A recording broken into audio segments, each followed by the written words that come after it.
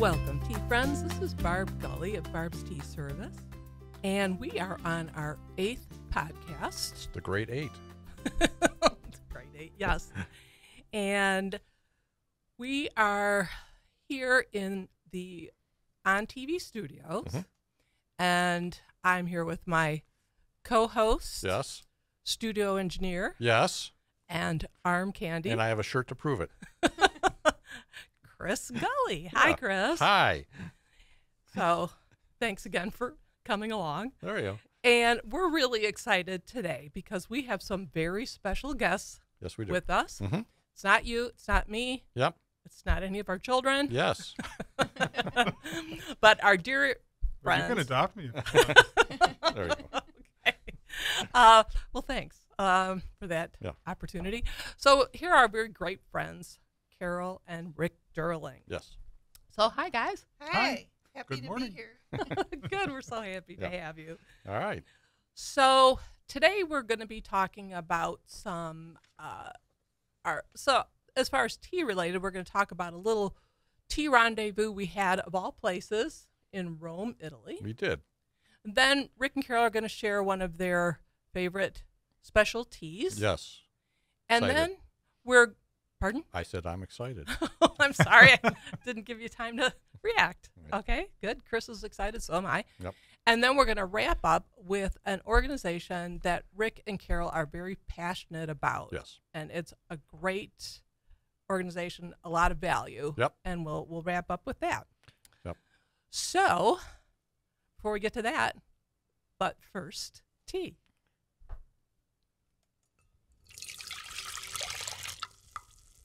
Okay, so today we didn't brew the tea, Yes. the Gullies, but Rik and Carol brought in a tea that they really like, Yes. and this is matcha ginger. Tell us Yep. a little bit why you like this one. Well, first off, I can speak that my wife, Carol, absolutely adores anything with ginger. Mm-hmm. If you wave ginger at her, she's going to be extremely happy. Wow. So you'll find that this tea has a lot of ginger, but it also has a fair amount of matcha in it. It's a green tea with a bunch of other items like rosemary and citrus peel and so forth in it. Mm-hmm. So I find when the matcha is fresh, this absolutely does brighten up my day. Carol? Well, I find it very soothing to the stomach. Yep. It helps you get ready for bed in the evening. Yeah. Yeah. That's interesting because our son Rob, he's also a big ginger tea fan. Same thing that he likes the effect it has on his gastrointestinal system, and Right. so that is a thing. So with the matcha ginger, though, we're getting a little bit of a boost, correct? Yep. Yes. So this one you wouldn't necessarily drink to relax. I do. Do you? Okay. Okay. Yeah. The boost is, I think, more your immune system. Oh, okay. It Oh. doesn't make you really energetic. Yeah. Okay. Oh, Right, okay. right. There's not enough matcha in it for Right. that. but Okay. All right. So, Chris, you've got your flavor wheel. What do you think of this Well, one? okay. So it's it's not a so matcha is not it's not a true tea, right? Or is it? It is. I it think is. you're thinking Oh, of yerba. Yeah, the Yeah, other one. the yerba. Okay. So it's got a so I have two tea flavor wheels. I hope you notice. So let's check this out. So this is kind of it's more of an herbal. Well, obviously with the ginger, that's a big. It's a big. So I'd say kind of like to me, a kind of a floral taste, Mhm. if you will. Let me try one more little taste here.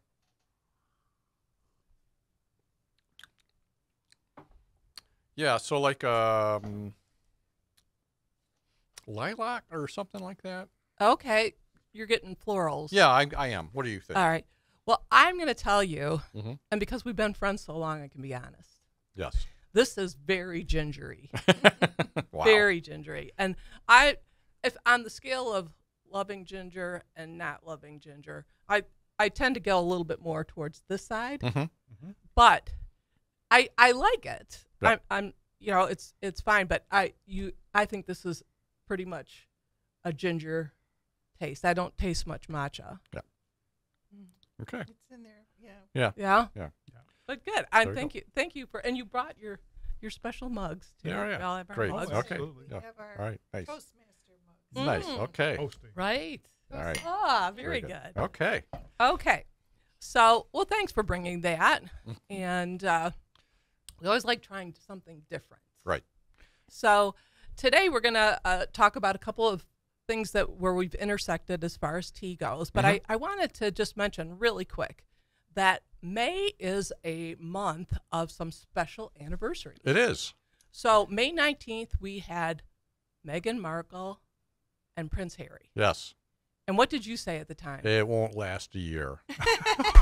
See?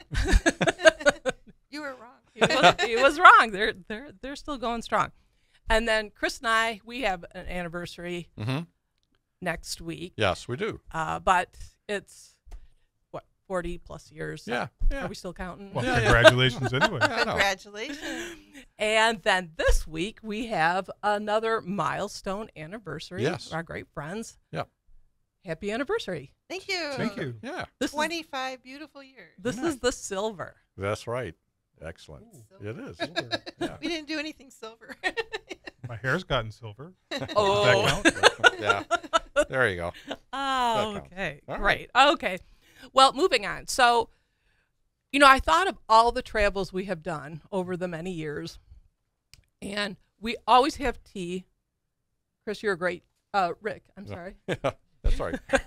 There's a new guy here. Yeah. I'm not used to more than Chris. Sorry. So, Rik, you've always drank tea. I have. And so, of all the times we've gone, you always order tea, no matter what time of the day, first to start off. Right. But there was a time where we met up in Rome. We were both doing with different sets, and it just so happened that we were at Rome at the same time. Yep. Yes. Chris, On the same day. It was amazing. as It one was. does, As one right? does, yeah. Yes. You connect Don't with we your all? friends abroad when that's you are right. all in Italy. Yes, right. Jet setting. Yes. Oh, definitely. So we met up for a nice place for lunch, but then we all went back to Babington's. Right. And that was one of the tea rooms, one of the few tea rooms of note Right. in Rome. And what'd you guys think of that? Do you remember much about it? Well, first it was right next to the Spanish Steps, which Right. absolutely Yes. did Yes. not Yes. hurt. You could Yeah. not miss it. No, Right. So it's a definite don't miss this. Right. But the tea room was absolutely spectacular. Yeah. And I recall, I think we bought some tea as well. We bought some tea there. Absolutely. Beautiful. So when we went there, that was one that is featured in Tea Time magazine, 2018. Yes. But it was really fun to share that with you guys as as we've gone to different places, just to be there at the same time and have tea. Yeah. And have tea. You've been all over the world having tea. It was an honor to be with you. Yeah, definitely. For that one occasion. Wow. That's I have to agree. That's why we've been friends for so many years. It didn't hurt Okay. that afterwards we went and found that chocolate shop either. Yeah, we did double down there. Yeah. Yeah, we did. Yeah. That was Very good. what would we say in Italian? Magnifique? Oh, Yes. that's French. Yeah. Anyway. Okay. So wanted to see, I know you guys have traveled all over and you've done a lot of tea experiences, and I thought maybe today you'd want to share one that's very special. Yep. You have one that you can think of? Yes. I didn't know who was going on this one. Yeah. Rik and I had the privilege to experience high tea at Raffles in Singapore. Oh, yes. Raffles was one of the colonial hotels Yes. in the English occupation of Right. Singapore. I don't know if they would call it that, but Yeah. they do. Singapore Raffles is where the Singapore sling was invented. Uh-huh. Oh, I'm familiar with that. While we were there, they had an afternoon tea, Right. complete with the tiered plates Mm-hmm. with all the scones and sandwiches and stuff. Yep. Teapots with tea. Yep. It was a beautiful experience. Yeah, It's a very, that's great. very elegant All right. room. Okay. Did it seem a little out of the environs, or Not really, because Singapore prides itself on being a melting point. Right. With the English and Malaysia's right there, Indian, Right. Yep. Yep. Asian. So it's a crossroads, Right. and they are very they pride themselves and they play it up. Right. All the crossroads, and the English is one of them. Right. Okay. okay? Very good. A So- beautiful setting. 'Cause Yeah. It's in a beautiful room with high ceilings and just Right. floor-to-ceiling windows. Yep. And the required fans that are spinning at the top. Right. It was just a very beautiful setting. That sounds And lovely. the tea was excellent. The All tea right. was excellent. Right. Okay. Was it green tea? No. Nope. Black No. tea. All right. I suspect I got an English breakfast blend. All Okay. right. All right. All right. As one does. As one does. All right.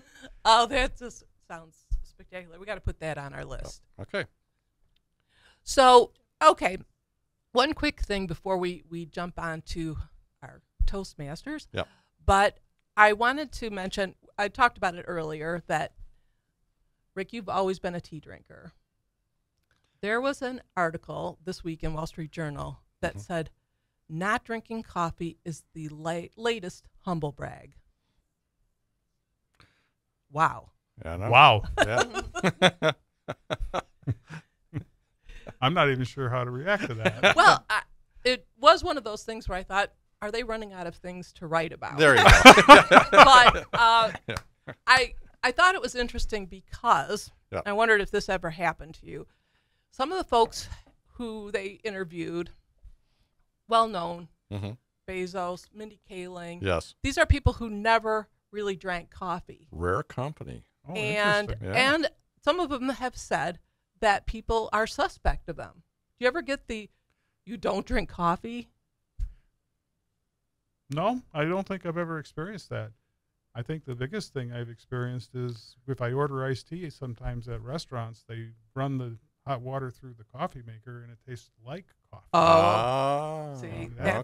that's not. And I'll this push is- that aside. All right. And Okay. that's about probably the biggest thing I've encountered. But nobody's ever, most of the time, people are just like, you don't drink coffee? Yeah. Okay. Just question mark. Yeah. not Okay. not terribly accusatory or No. anything. Not maybe behind my back, but No. not to my face. All right. Okay, that's something else, right? So I mean, this face is trustworthy, right? it certainly is. It There goes you without go. saying. That's right. That's right. But I did think that it was kind of interesting because what another part of the article was that there's a shift. A lot of people are, wanting to be healthier Right. and drink tea and matcha. One of the cafe owners that they talked to said this is now his fastest growing beverage is the matcha. Huh. Really? Yep. Wow. Okay. So there you have it. All right. All right. Okay, so now I want to talk about something. Chris and I want to ask some questions of Rik and Carol because they belong to an organization, Mhm. Toastmasters, which we've all heard about in some sort of form. And we know it has a lot of value. Mhm.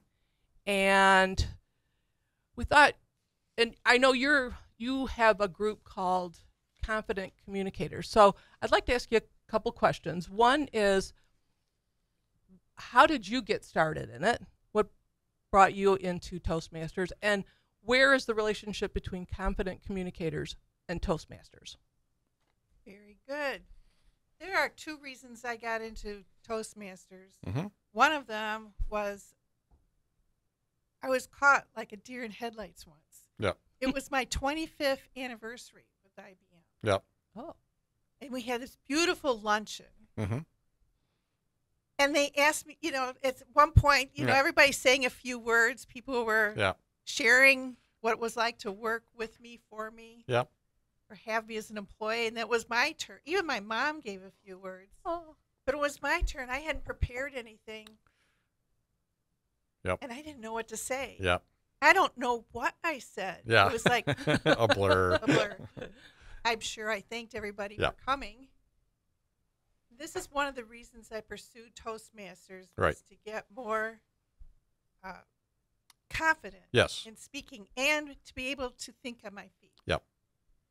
The other reason is my boss called me Steady Eddie. Yeah. Because when I gave presentations, I was too monotone. Yeah. And I was speaking in conference calls over the phone all the time. So I Mhm. didn't have, people could see my slides, but it wasn't exciting. Right. And Toastmasters, going to this club, Mhm. it gave me an opportunity to practice Yeah. and become more animated Right. and more confident. Yep. Our club is Confident Communicators Club. And that is what Toastmasters is. It's a conglomeration of clubs Mhm. all over the Yep. world. Yep. In fact, there are 14,000 of them. Right. And there are about 80 in the Detroit area, and we're one of the clubs. And what a club environment does is give you an opportunity to try out different techniques and practice Yep. speaking. Mhm. Maybe it's just 5 minutes, but you can practice some techniques. Right. And we practice off-the-cuff questions to give people a chance to feel the experience and get more confident speaking off the cuff and on their feet, so that when someone shoots a question to them, they're more ready. Yep. Very Okay. good. And I think just what you've shared, your personal story and what got you involved in this, and it's for maybe people who, well, I think it could appeal to a lot. We can all use some enhancements of our speaking skills. Right. And even veterans. Yep. So how do people learn, or how do they get connected with your Confident Communicators? Pretty easily. You hopefully we can put a link in Yep. this podcast Sure. to connect you with our Eventbrite site, and you can sign up for a meeting. We meet on the first and second Wednesday of every month. We start at the doors open. We're on Zoom, and we start at 8:00. The Mhm. meeting actually formally begins at 8:15. So it's very easy to join. You can come as a guest a few times, Uh-huh. but if you're going to actually participate in the program, Toastmasters has a fee, and our club has a modest fee to help us operate with our operating expenses. Mhm. So join up, and it's really up to the individual how far they want to go, how long they want to work through it. But definitely, it's an opportunity to learn speaking skills, like how to use your facial gestures, Yeah. much less how to use your hands to really make a point, Right. or how to change your tone Right. so that you can get people's interest and maintain it. Yes. How to structure a speech. There's a lot of different skills that we will help people with a curriculum that Toastmasters has pulled together for us. And you go through that curriculum, and you can gain as much or as little skills as you choose. Yeah. But if you follow through the program, you will become more confident and be able to organize your thoughts a lot better. Mm-hmm. Definitely a program that's worth it. Oh, great. So, I mean, as people have kind of gone through it, is there any individuals or any stories of people that have kind of, gone through it and kind of made a change in their lives? We have seen many people Yep. gain from Toastmasters. Yep. We have one individual who became more confident speaking, and he got promoted at work. Yeah. That became a manager. We have a gal who would give classes once a year. Yeah. On the change in the Michigan tax code, the tax code. Ooh. There's a challenge. When she started pausing and organizing things down to 20-minute segments, giving people a break, her ratings went up sky high. Yeah. She learned how to introduce that material, tax code, Yeah. in such a way that could be absorbed. Yeah. We have seen people gain more confidence, even get jobs, Yes. or get better jobs, or maybe even start a podcast. There you go. I was going to get to that. Yeah.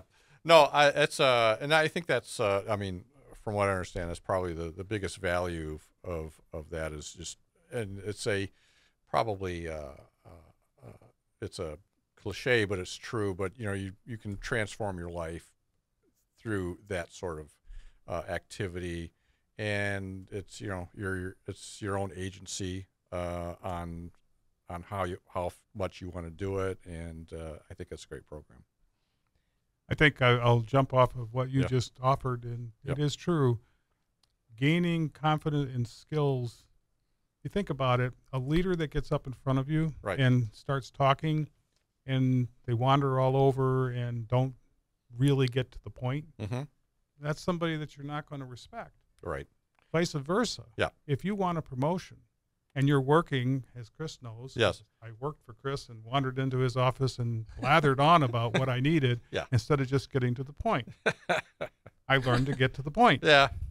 And it's a thing. it really helps leaders. Yes. Yeah. It Net it really out. helps if you're a person who wants to get ahead in a corporation.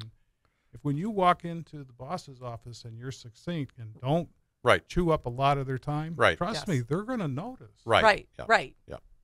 Yeah. And I think what's interesting is that when you go through the Toastmasters program, because both of you are very involved, but you also participate in competitions yourself. Right. So you don't just hang it up. Yep. You're still actively involved. Weren't you in one, Rik, a few weeks ago? I just competed in what's called Table Topics. It's off the cuff speaking. Mm-hmm. They ask you a random question, Mm-hmm. and you have 1 to 2 minutes to actually answer that question. Yeah. Think of being in an elevator and somebody asks you a question. Yeah. Mhm. It's Yeah. that situation. Right. Mhm. And yeah, I actually won the district level of that, Nice. which is where that one ends. Right. But there's also a Congratulations. contest that's called International Speech Contest, Mm-hmm. and that goes all the way to the international stage. Mm-hmm. And anybody who wins at the district will go on to another series of finals. Mm-hmm. And the individual who wins that, and you can go out and do a YouTube search, you can do Right. International Speech Contest winners, and you'll see what these people are capable of putting into a 7-minute speech. Yeah. Okay. And they become extremely well known Yeah. outside of Toastmasters, and they become in demand to be speakers for keynotes and different things of that nature. So it's obviously an opportunity to build a career on speaking. That's very interesting because so it's not just, you know, within the corporate world. There's a lot of different applications Right. for this. Oh, absolutely. We've had politicians come join our group. We've Oh. had people that worked at McDonald's come in, and just being able to communicate better Yeah. improved their job skills Yeah. overnight. Yeah. So it doesn't matter what walk of life. Mm-hmm. There is absolutely a place for speaking and speaking clearly. All right. Great. Okay. All right. Well, that's really that's good stuff. It is good stuff. All right. So, okay, because I know it's we really want to give a shout out to you because you have been so dedicated to that, Yeah. and it's volunteer. It is. Absolutely. Yeah. And your mission is to still keep that outreach going, Mm-hmm. get this confident communicators communicated out there, There you go. Yes. Yes. and we Yeah. want to. And Also do so we have, so Barb has a YouTube channel that we'll post this out, and we'll have the link and contact information as a Awesome. part of that. So I Thank you. encourage people to check into that. Just geographically, I don't know if we mentioned this. So you guys are in North Oakland / Macomb County, roughly. We're in north, the edge of Oakland County, Macomb County. Right. But the reality with Zoom, Yeah. Oh, it's everywhere. It's Okay. really everywhere. We've it. had members from 2 or 3 continents. I Okay. was in a club that had members from every single continent in the world. Yeah. On and on and on, all because Zoom has made that possible. Yeah. So we are going back to being a hybrid club where we will actually be meeting in person for those that are nearby. Yeah. And still supporting those that are members from other areas. Okay. All right. We meet in the morning on the first and third Wednesday. There are other clubs that meet in the evening. Right. Our club's the best club. Join us in the morning. However, if the morning doesn't work, Yeah. Toastmasters International, Mm-hmm. Toastmasters.org, you could go there, put in your zip code, and find a club Right. near you. Great. Okay. All right. All right. Very Well, good. thank you so much for sharing all that. Mhm. We have, again, in all the years we've known you, we've always communicated quite well. Yes. But take it to that next level professionally. Uh-huh. It's great. All right. Okay. Well. So, do I hear that certain sound? You might. Hang on a second.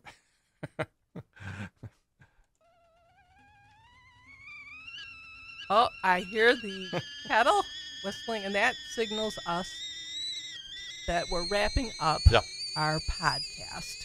So we want to thank Rik and Carol Durling, our special guests, for joining us and sharing all their information on ginger tea and Toastmasters. We want to thank On TV for Yep. allowing us to be in the studios. Yes. And we want to also say again, we appreciate any of our viewers/listeners' feedback. Yes. And as always, we appreciate you staying tuned. Nice. So, what'd you think of your first podcast? This was fun. Are we recording anymore? Yeah, we're still Yeah, on. we're- We're still on. We're still on. We'd like to have you back. I Yes, hope. absolutely. We'll People come don't- back as We'd love often. to. Okay. It's a lot of All fun. right. Okay. All right. All right. Thank Tell you. other stories. Very good. Okay. We're done.